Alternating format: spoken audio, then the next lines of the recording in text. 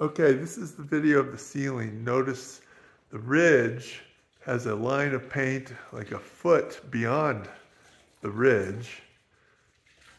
And then we have issues with where the paint comes down the wall 2 or 3 inches, but it doesn't match the color of the wall. And that is all around.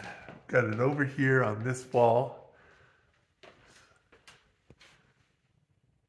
down here,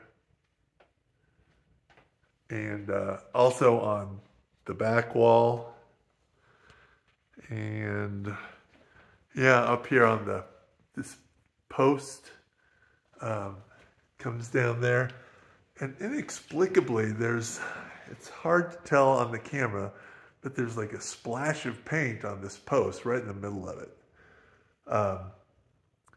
But those are the main areas which have a problem, which could have been easily remedied by just painting up to the seam.